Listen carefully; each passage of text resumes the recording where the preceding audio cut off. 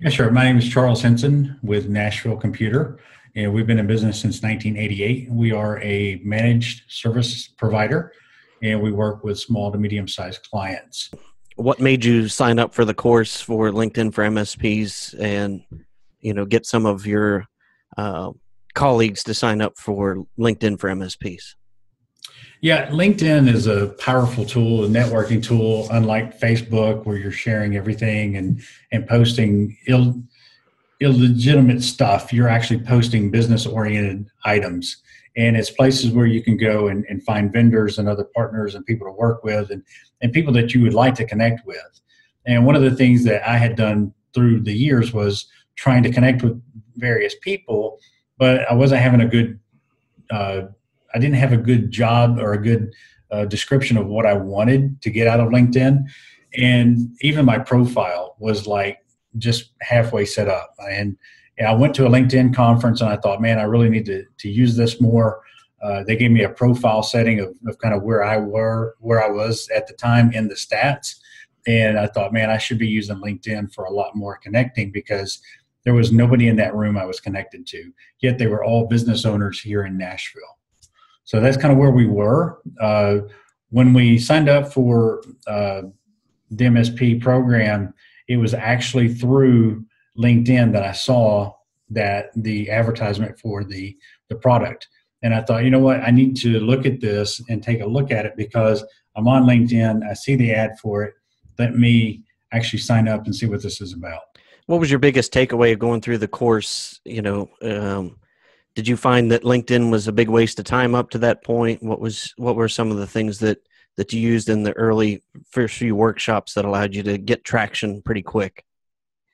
Well, honestly, the LinkedIn profile that I had was lacking. So inside the workshop, on the live workshops, we would go in, and one of the first things I remember doing is disabling notifications so that people don't see those notices going out. And then I made more edits to my profile over the course of the next couple of sessions than I had probably made to the LinkedIn since I set it up a few years back.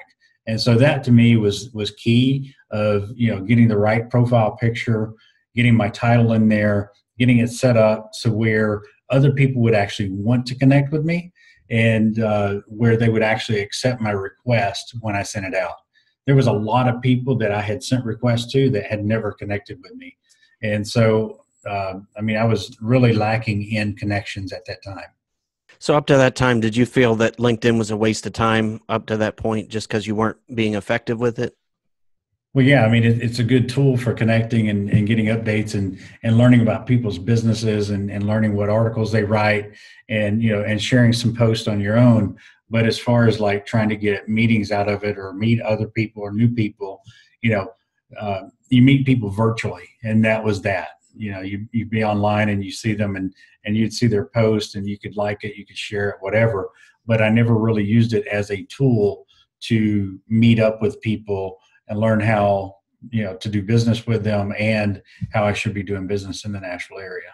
So as far as the meetings go, how do you find the meetings are different from a traditional sales generated meeting when you have those meetings? Yeah, the meetings are very relaxed. A lot of times people are actually asking me, hey, how did you come up with this idea? How did you, why'd you invite me to coffee? And they almost took the meeting because they're curious, if you will. And it opens up a whole discussion around LinkedIn and how it can be used.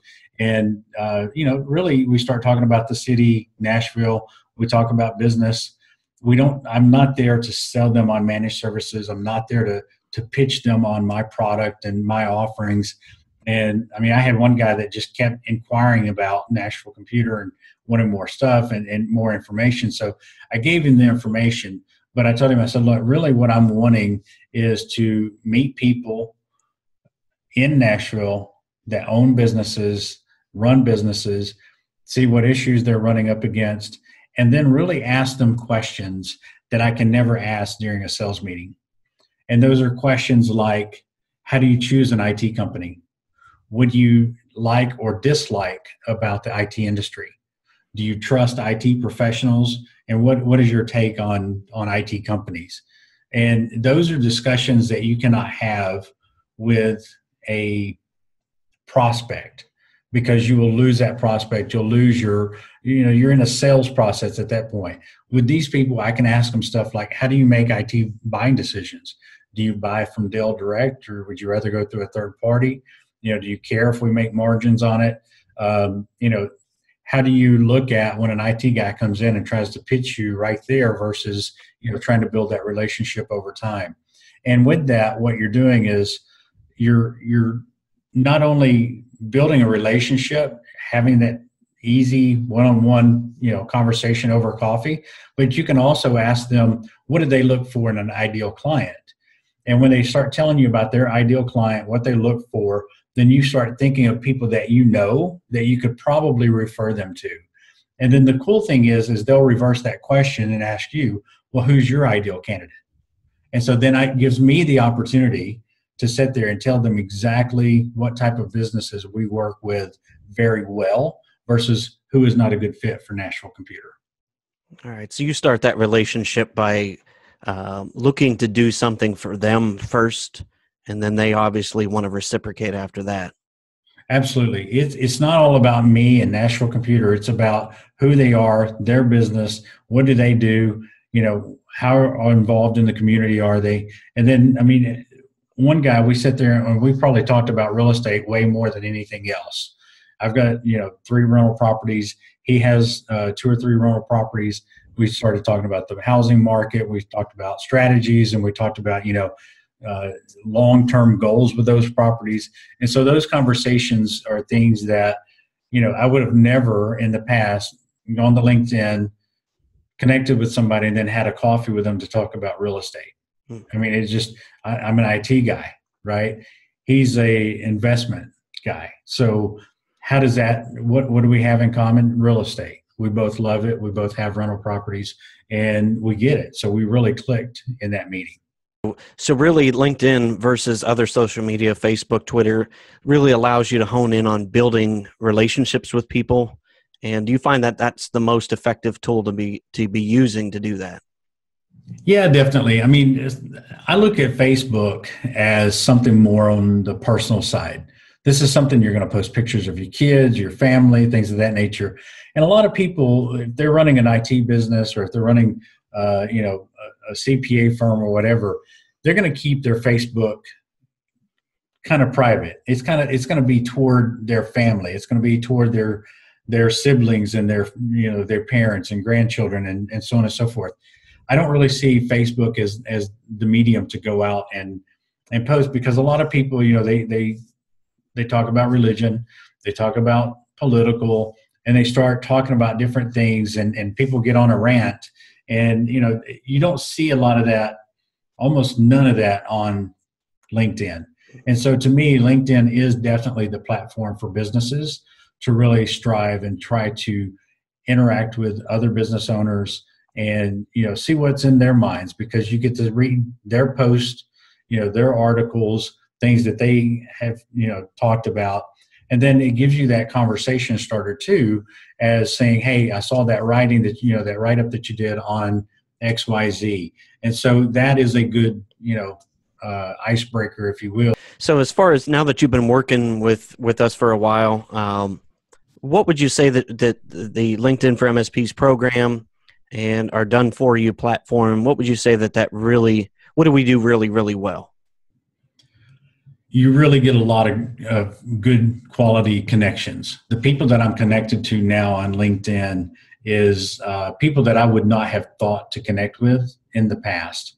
It's people that were connected to people that I know and I'm already connected to, but I would not have thought to go that arm's length reach away to connect to those people. And so that's one good thing. The other thing is getting the meetings. It's up to me to actually, call the customer and get them signed up and schedule the meeting, that corresponds with me and them, and when we can work that out, where to meet, so on and so forth. And sometimes it's been hard to keep up with that because there's been so many of them that I need to get connected and find out exactly when. You had made a comment about the effectiveness of the last few months of your LinkedIn campaign versus what you've been able to do in the last 3 years. Do you remember that?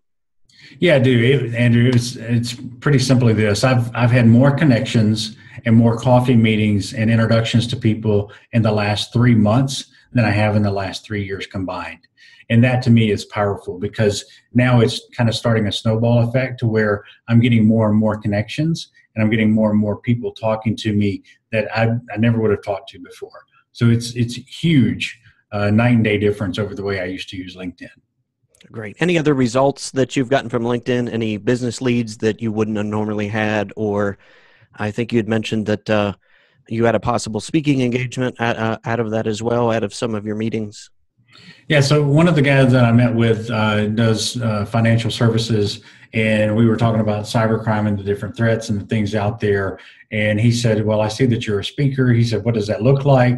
Would it be possible for you to come out and speak to, if I got some of my clients together and had breakfast, would you come out and speak to them?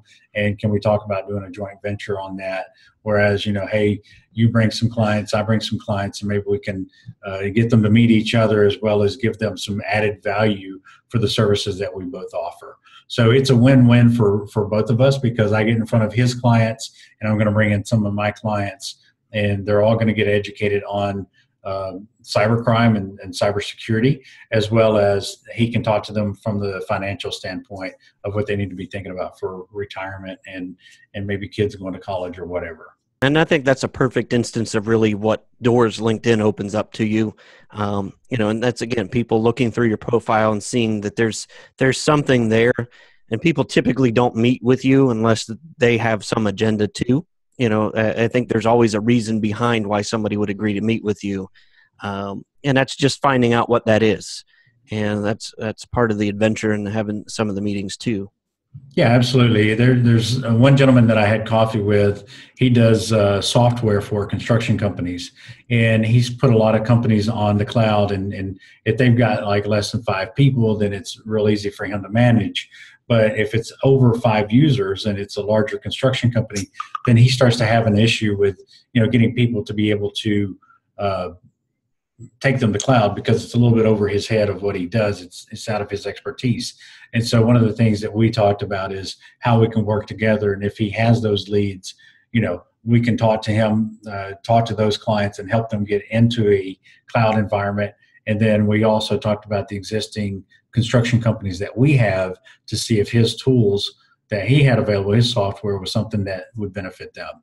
So it's a win-win. And even if you go out and meet with somebody and learn that that what you do is not always intermixed, then that's okay. It goes back to when Jack Daly was talking about doing a triathlon, and he said he went to the swim coach and he was taking swim lessons, and he's like, well, you know what, I need to buy a bike.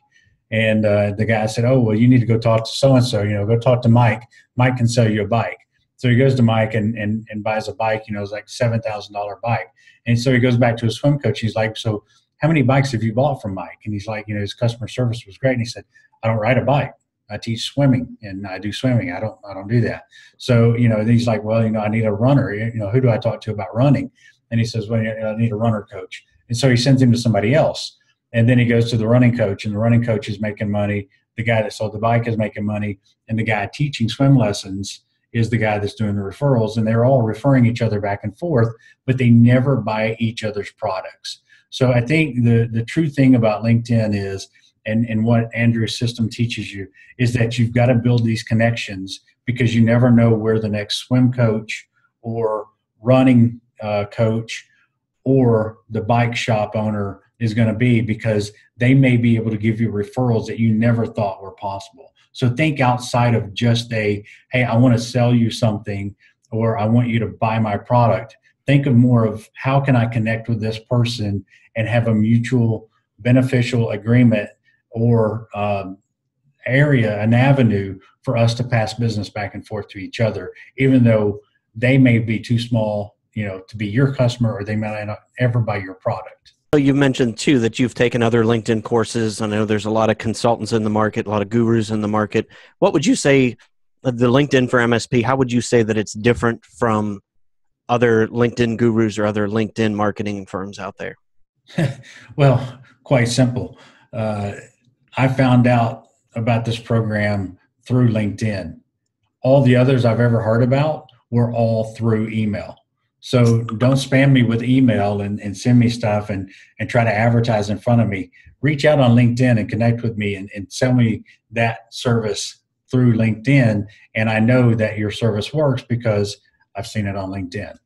So if somebody was on the fence right now, they were thinking about signing up for the LinkedIn for MSPs, either the live workshop or the course or our Done For You program, what would be your best advice to them? Go into it, buy into the product, sign up for it, set the time aside to actually update your profile, to actually follow through with the emails, follow through with the connections, work the system, keep up with your spreadsheet, track it, because what's going to happen over time is you're going to get these engagements with people where you're having coffee with them. You have these one-on-ones, and I'm telling you, the conversations are going to be very, very beneficial to your business. There was a financial guy that I worked with, and I'm not going to share this advice on camera, but I will say that the advice he gave me about why he chooses IT people and the services, as well as how he has closed 100% of his sales, was truly something that I could never pay for. And so that valuable insight from that person that will never be my customer, however, the way he shared that information with me has set me up and my salespeople up to have better success in closing future sales. So you never know who you're going to meet and what gold nuggets they're going to give you to help you build your business. So if you're on the fence about it and you think, well, I can't afford it, I think you can't afford not to do it. Because if you're not connecting with somebody on LinkedIn, your competition is. So it better be you.